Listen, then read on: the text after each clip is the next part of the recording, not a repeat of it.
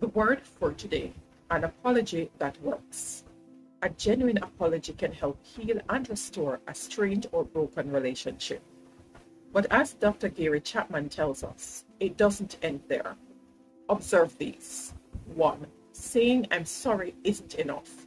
It's a good and necessary start, but it's not a good finish. For example, I'm sorry you took it that way isn't an apology. It's a covert attack. You need to specifically confess what you're remorseful about. I'm so sorry that what I said insulted you. Acknowledges what you did and affirms the wounded person. 2. Take full responsibility for your behavior.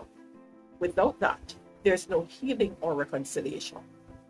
I was wrong to speak to you like that is honest, humble, concrete, and responsible. It helps the injured party see your apology as genuine. Genuineness diminishes anger and encourages others to trust and accept your words. 3. Offer to make amends where possible. Ask, what can I do to make things better? Putting yourself on the line to do everything you can do makes your apology heartfelt and sincere.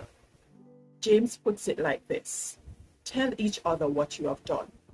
Then you can pray for one another and to be healed. James 5:16. 4. Ask for forgiveness. Don't take it for granted. Will you please forgive me for what I did? You need to say it, and the other person needs to hear it before healing and restoration can start. When you ask for forgiveness and it's been granted, you have signed on the dotted line together. You're recording your mutual commitment to move beyond the hurt and work towards a healthier relationship. That is the word for today.